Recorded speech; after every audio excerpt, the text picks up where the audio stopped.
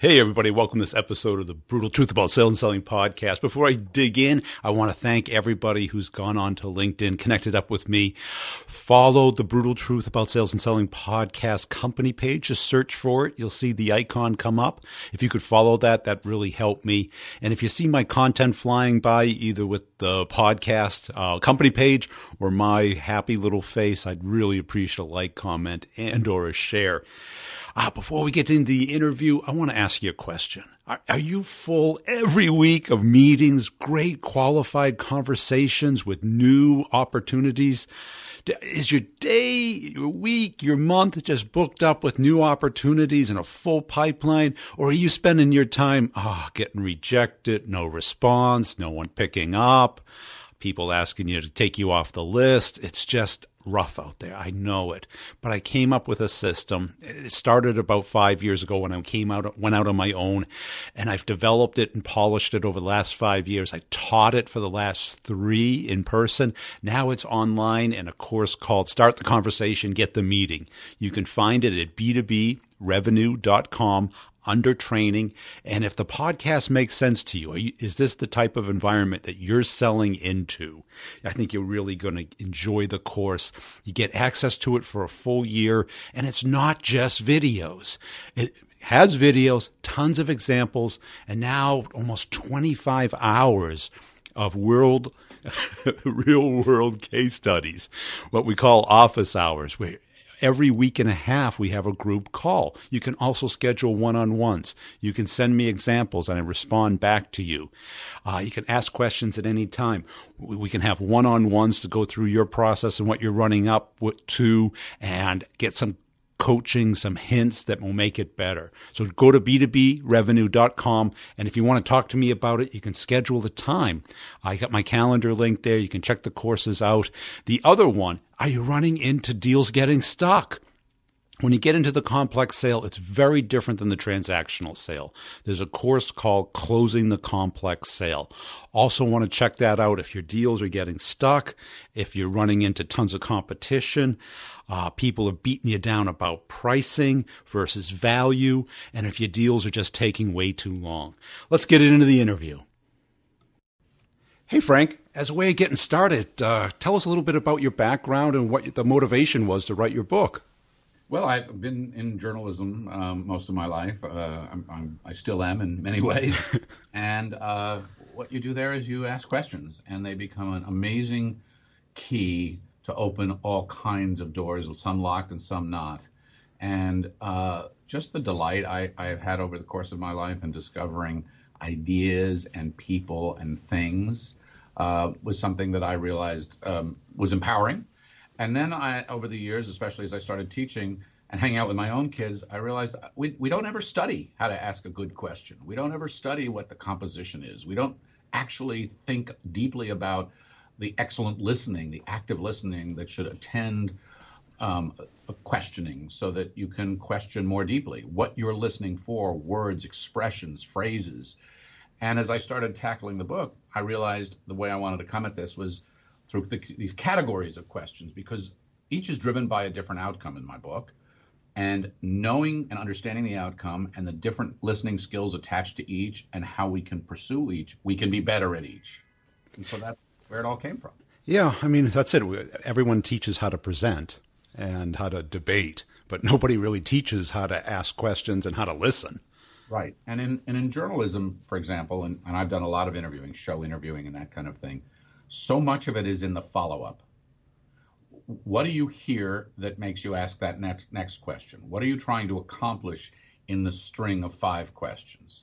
It's not unlike, it is different, but there's a corollary would sort of be, the lawyer in the courtroom has a very specific objective that he or she is trying to get out of the witness. And there's going to be this series of questions that leads to the big aha moment, right? Well, that's not by accident. No, it's not.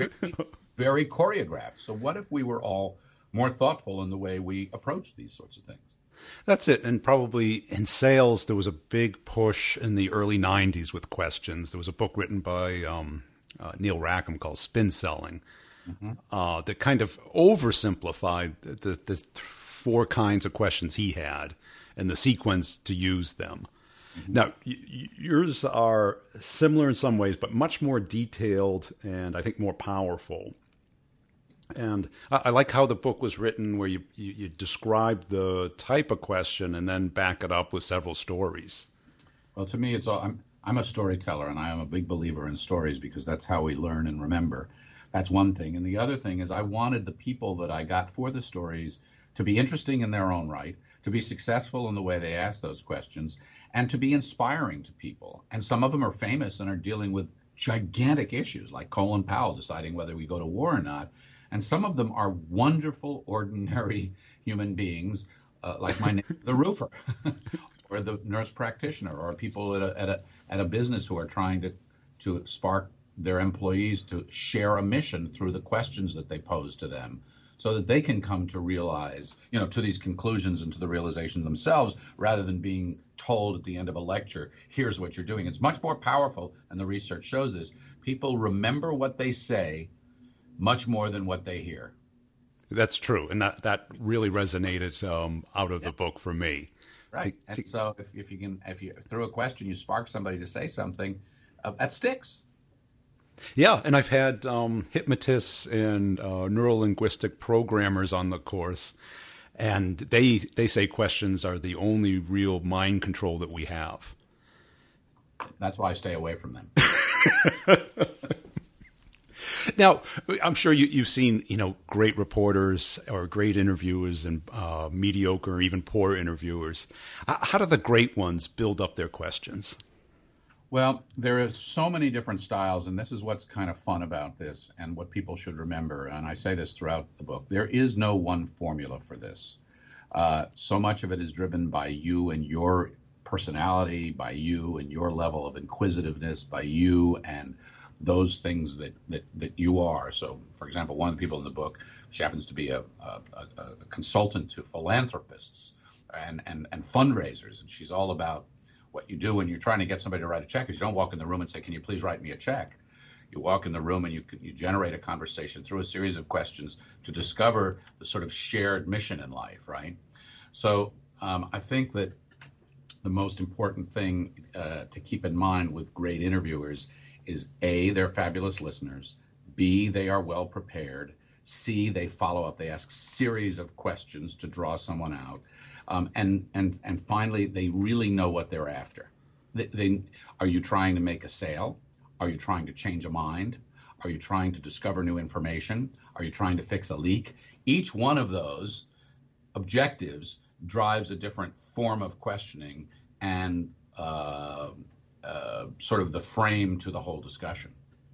And let's say like diagnosis questions, those are critical in sales to make sure that you understand someone's problem or the opportunity that they're trying to solve, what they're really trying to seek. How have you applied those to really have a great interview? Every day, because I have lots of problems. So, in the book, I have three characters in this chapter. One character is a nurse practitioner in Appalachia. She works with some of the poorest people in America, many of whom do not even have the resources to go to a doctor, or who are, concealing something because they're embarrassed, or they just are trying to ignore the problem because it's just too big. Another character in that chapter is a guy who's a Wall Street turnaround artist. He's had an amazing career, hangs out very nicely on Park Avenue in New York. Has done very, very, very well for himself. Grew up at working in his early days with Lee Iacocca at Chrysler when Chrysler had to, try to rescue itself with a lot of federal help. And then the third character is my neighbor, the roofer. So what each of these people is doing in their own way is they are plunged into a situation. There is a problem. There is something wrong. We do not yet know what the problem is. The clock is ticking. If we don't fix it, something much worse is going to happen. So they all go for the same thing. Describe the symptom, connect it to past activities or actions. Your elbow hurts. Does it only hurt when you straighten your arm or you flex your arm? Your roof is leaking. Does it leak when the wind is blowing or just when it's raining? And they history take. That's what doctors call history taking. So you try to connect things to the past so you can draw patterns and lessons that you can apply to the future. And then they use their experience and their listening to say, okay, more than likely, this is what the problem is. Oftentimes there's no guarantee, but getting to that combination of of describing questions, describing the symptoms, describing what's wrong, asking a series of questions about that, connecting that to patterns when those symptoms have been detected, and connecting it to what have you tried or done in the past to really draw it out and marry experience to symptom is sort of the secret of that kind of questioning. And that's insanely powerful, because you got to know what problem you're really trying to solve and to understand it and to address it in a certain way. But once you've diagnosed it, what type of questions would you then use to build more rapport and trust? Well, what do you want to do about that? I mean, if you're talking about building rapport and trust, there's a chapter in the book I call bridge building questions, and these are questions that are often conducted. And the character I have in this particular chapter is a guy who works with the FBI and Secret Service and the U.S. Marshals in what's called dangerous threat assessment. So these are people who write horribly threatening letters to the President of the United States or something else. And then everybody, the question for them is someone who seems to be threatening to do something terrible actually capable of doing something terrible? And they'll bring these people in and they question them. Well, okay, this is an extreme example, right? But I used it because it is, and it's just this wonderfully interesting, intriguing example. But these people are isolated. They often think that no one listens to them. Many of them have mental illness or other problems, and if it's too extreme, nothing will work. But most of them tend to be, according to Barry Spodak, my character, they're reachable. They are human puzzles, he says. They are angry, they are alienated, they are distant, they feel isolated, and they feel that nobody listens to them. The rapport building is to make them feel listened to. So the questions are designed to draw that person out. I almost called this chapter of terrorists and teenagers because it fits the bill exactly. A lot of commonality there. But what I hope that people will draw from this is not that everybody's a potential murderer out there, not by any stretch of the imagination. But Barry uses, for example, what he calls micro-affirmations through his conversations. He'll acknowledge something, oh, that's interesting. He'll nod, he'll cock an eyebrow, whatever. And he'll draw people out. But that's interesting. Tell me more about that. And his whole effort is to draw people out and encourage them to talk. So that works with your kid. That works with a client. That works in a teacher-student relationship. Draw them out. Piece by piece. Barry refers to people as puzzles. They're human puzzles. And he tries to put those puzzles together piece by piece. By the way, he was John Hinckley's, as a very young man, he was John Hinckley's group therapist, the man who tried to shoot and kill Ronald Reagan. So Barry knows what he's talking about. Yeah, I remember when that happened. That was scary. Now, once you have that empathy, you talk a lot about creativity questions and strategic questions about building a compelling future for the person, to get them to imagine a different future. How did you come up with those types of questions? Through a number of things. I at my alma mater, Middlebury College, some years ago, I was on the board of trustees, and we had a facilitator come in and say, okay, imagine this college is the #1 school in small liberal arts colleges. It's 5 years from now. You've just gotten the reports back. You're #1. What are you doing? He took a future scenario and put it in a present tense question. A few years later, I started doing here in Washington what's called tabletop exercises. It's what the military and Homeland Security does, and they sort of war game actual scenarios, and you pretend that the future is upon you. And I realized that in both cases, and in other cases I've been involved with, what people are being asked to do is they're being asked to create an imagined reality, and they're in it, and they're speaking in the present tense. And what that does is it does several things. It leapfrogs all the 5,000 reasons that you don't think you can actually get there because you time travel to that point. And if you ask the right questions and you invite people to tell you what that future looks like, open your eyes, look around you. What are you doing? How's the business look? Who are your customers? How many are they? Where are they coming from? What does your ad campaign look like? You give them permission to dream. Yeah, it's almost like a trial close where you're assuming things are going to go positively, and right. You're trying to get them to commit to some action there. Right. And McKinsey has done some very interesting research themselves on brainstorming sessions, corporate brainstorming sessions, what constitutes a great brainstorming session. And it's all about getting people to leave their space and to leave the familiar. often through the question that you pose. The way I view it is the question is the time machine. Yes. And that's what you want to use it as a time machine to transport somebody to another place so they can engage that imagined reality and start to really think, not outside the box, but burn the box, Right. And really go for it. Now, I'm sure you've interviewed difficult people and people who didn't want to answer your questions directly. More than once. How do you get people to focus, and how do you get them not to just tell you their pitch? You ask again and again and again. You ask in different ways. You come at the problem in a number of different ways. You don't start with the hard question. You start with icebreakers. You start with open-ended questions. It's the same, very much the same sort of thing. And again, I write about this quite a bit through the book. These are sort of open-ended questions that a doctor or a therapist will do to get you talking. How you doing today? You don't know where that will go. Right. Barry, when he's doing his dangerous threat assessment, when he talks to agents, he talks about Dan Kahneman's research and sort of system 1 and system 2 in the brain when the red flags are up versus when they're not. Often he'll tell an agent, don't start with the interrogation. You walk into someone's home and compliment them on the artwork or the picture of their family on the desk. Go to a place where people are comfortable to get them talking, to build a rapport, even if it's a shallow or small one to start with. So that's what you do. And then as you go forward, I have a chapter on confrontational questions. Now, this typically happens when I'm interviewing people or when you're interviewing people kind of in the public domain, or if you're a lawyer or whatever.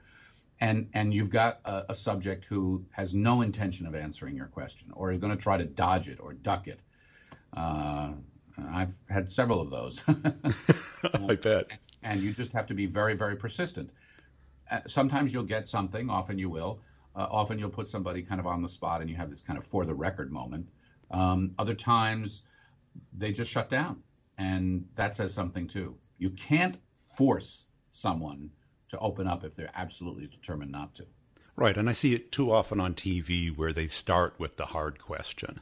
And obviously it's a question that the politician's been prepared for, and they just try and turn it into whatever they want.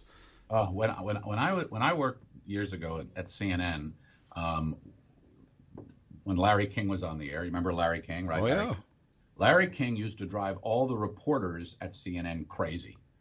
Because Larry King would get the president. Larry King would get, the candidate is about to announce he or she is running for office. Larry King would get these people at the pinnacle of the news cycle. And all the reporters were there saying, wait a minute, we're the journalists here. We're the ones who should grill that person. And Larry King would start, and this is what made people crazy, he'd start by saying, so, how's it going? Why don't you write the book? So, if you get elected, what are you going to do? And we thought these are ridiculous softball questions. What they are is they're what we call indirect or open-ended questions. And the advantage to those is they give that other person the freedom to go wherever they want. They don't start by painting them into a corner. Whereas the Sunday talk shows and what we do in journalism too much starts by putting people right on the defensive. Don't do that. Don't do that. If you want someone to, if you want to, if you're doing something for purpose, put them right on the defensive and let it play out. But if you really want people to open up, that is not a good way to start. So he kind of let them do their thing and then kind of went around it. So that... And I would tell you this, and I actually did an interview with Larry for this book. He's still, at 83, he is still asking questions and still doing this. He tended to produce remarkably candid comments from people because he wasn't threatening them. And that is an important lesson to keep in mind. It doesn't always work. I mean, sometimes you really have to bear in and lean on somebody, but you want to be very deliberate about that. And that's the point that I make. Be very thoughtful before you go at someone like that, because that is the blunt force instrument of questioning. And what was your hardest interview? Oh, I've had lots of them. Margaret Thatcher was a tough one, because unlike most people, especially when you sit them in front of a camera, she had absolutely no qualms, no hesitation whatsoever about saying, well, that's a perfectly stupid question. Makes you feel good, huh? And utterly challenging the premise and the person. Most people don't do that. We have a president now who does. So in his own way, with a very different accent, he does it.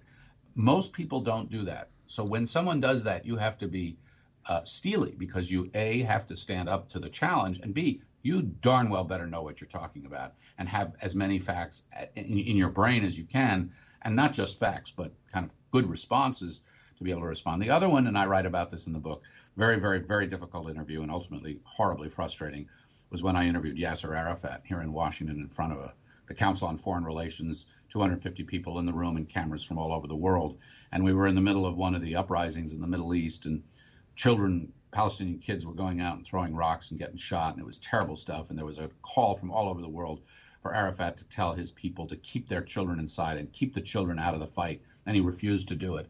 And I knew I needed to ask him about that, and it just exploded. I spent all day kind of studying the question, talking to people who knew him, thinking about how I could craft it. I write about that in the book, how I put that question together and why, and he just exploded. And I thought he was going to walk out. He didn't, but it was a very unsettling and unsatisfying interview. Now, when you're interviewing somebody of that stature, either a president or a prime minister, what type of preparation do you go through? A lot. And this too, I think, applies in other walks of life. You know, if you're going in for a job interview, think of it as you're going in to interview the president or be interviewed by the president. You want to really study what that person has done, what they have said, what they are in the middle of right now, where there is controversy or debate or conflict around them or tension, so you know either what to engage or what to avoid. You want to be very thoughtful about exactly what you're listening for. Are you listening for news, detail, data, stories, people? Is there a particular objective that you've got? So you prepare in that way. And then ultimately, I'll write out all kinds of notes, and I'll do an outline, and I'll anticipate their responses, and I will create what I call clusters of questions. So let's say I'm going to ask about the budget. I'm going to interview the budget boss, and I want to talk about where the company is going to be spending money next quarter. But specifically, I want to talk about where we're investing, and specifically in the investing, I want to talk about where we're investing in California, because that's been our growth market. So I might start broad on investing, come down to California, come down to what we're trying to accomplish, come down to what the competition is, but really create a thematic flow for the questioning. And that's certainly what I do in those kinds of preparations when I'm going in for someone like that. And then you have to throw it all out, walk around the block, because once you get in and have the conversation, it may go in a completely undetermined direction. So you need to be kind of knowledgeable about what you're going to do and not tied to a note or a script, because life doesn't work in notes and scripts. Right. Yeah. You need to be able to look down and refer to them. Yeah. But you need to be able to listen and go in different directions. Now, your book is a very different type of book, meaning that it's not like a business book directly, nor is it, kind of what I call bubblegum books like Malcolm Gladwell stuff, where it's pure entertainment. It's kind of instruction, yet storytelling, very easy to read. How should people leverage it? I hope people will leverage this in their lives. I hope questions are like air. We don't even think about them. Think about when you've gotten together with a great friend, and at the end, and then you part, and you realize your friend said to you, "Hey, how's it going?" And that's kind of where it stopped. But since you last saw your friend, 27 incredible things in your life have happened, good, bad, and otherwise. Think you're with a partner, a wife, a spouse, whatever. And what happens when you pose something as a question rather than just as a statement? And you make a deliberate attempt to draw that person out. I hope that people will take from this book that whether they are trying to solve a problem, connect with another human being, understand that human being better, set really creative, crazy goals for themselves, look over the horizon, or assess the meaning of their lives. Each of these things we can do better, they can do better, and more successfully by coming up with 5 great questions going into a conversation or a meeting or a party. I have a chapter on entertaining questions. You can be the best party host if you throw some crazy, funny question on the table and you get everybody engaging rather than people going off in their own little pockets and just talking to themselves. So I got one really hard question for you. How do you get all these interviews for your book? I beg, whatever it takes. I mean, I'm sure your network is vast and deep, but I'm sure a lot of them are also reasonably cold. Jorge Ramos from the Univision anchor, I just called him out of the blue. Colin Powell, I've covered for many years. I went back to him because he's one of the most inquisitive people I know. Ed Bernero, the showrunner and producer in Hollywood, I got to him through a super lawyer friend of mine. I called him and said, who's the most inquisitive person and successful person you know? And asked him. My neighbor, the roofer, I went over to him and I said, Al, can I talk to you? How do you fix roofs? and he's just started telling me. So it's interesting because here's a point I'll leave you with if we're getting to the end here. We say that imitation is the sincerest form of flattery. That's true, but so in the right way and the right tone is questioning, because when you ask someone a question, you say, I care about you. I care about what you think. I'm interested in listening to you. And basically that's what I did when I asked people to sit with me for the book. I'm interested in you. I want to know how you do what you do, and do it with a question. Can we talk? That's great. All of them said yes. And if people want to learn more about you and the book, where should they go? Well, if they want to learn more about me, they're out of luck because there's nothing more to learn. But anyway. It's all there. Yeah. No, I'd love for them to go to askmorebook.com, and you'll see all about the book. You'll see some of these other conversations and things I've written about it. People can read a sample chapter, buy the book. So askmorebook.com is the place to go, and all the right buttons are there. Great. Thanks for being on today, Frank. It is my great pleasure, and good luck. And by the way, I love your questions. You've generated a terrific conversation. I'd look forward to doing it with you again anytime you'd like. Hey, everybody. Thanks for listening to this episode. And I really would appreciate everybody who goes onto LinkedIn, connects up with me, or follows me there. If you happen to see some of my content flying by, if you could throw a little thumbs up or a comment or a share, I definitely appreciate it. It helps spread the word about the podcast. And make sure you're checking out my website, b2brevenue.com. You can get my free book on how companies make product selections. It's a real book. It is on Amazon, but I give it away for free. Just register there. It'll email you a link to it, and you can just download the PDF from there.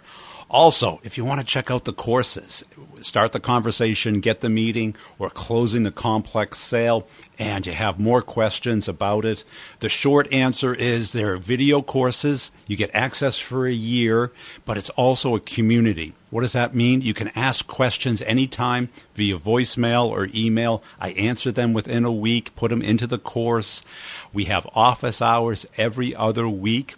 It's an hour long course where you can I pick a topic, answer questions, you can ask questions.